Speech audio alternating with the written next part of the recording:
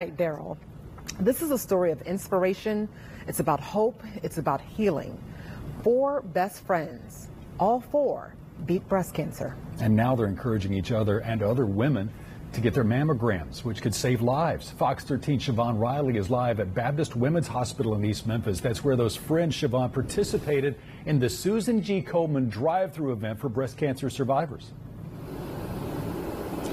Daryl, Baptist really prides itself on mobile units just like this. They take these units into the communities like South Memphis, North Memphis, helping women get those mammograms. And for African American women, the numbers are startling. A picture-perfect moment for 4 best friends who are now breast cancer survivors. I am a 5-year breast cancer survivor. Embracing the spirit of Breast Cancer Awareness Month is special for these BFFs who say they feel blessed to be able to share their story of how they beat breast cancer. What does today mean to you guys to be standing here as 4 best friends? Another brick on the road to recovery. Hope is alive. Yeah. I just feel great and thankful. Because we do know many that did not make it this far.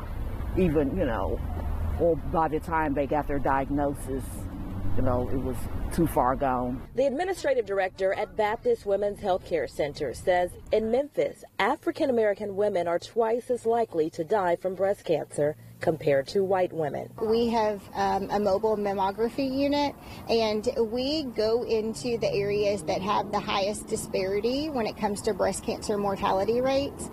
There's 14 zip codes in Shelby County that have the highest rates. That's why these women are urging others to get their mammograms. When I was diagnosed, I just said, I'm going to go down fighting. I'm going to do everything I can do.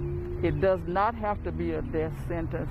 We can all say that you have a 2-month whatever sentence and prognosis is 2 months, and then you're here for 20 years. Mobile units like this served 170 patients. That's how many patients they were able to serve in communities last year. Also, the women you just heard from, this is one of the balloons that they took with them to today's event. It has words like believe and hope and faith, all words needed to beat breast cancer. Reporting live in Memphis, Siobhan Riley, Fox 13 News.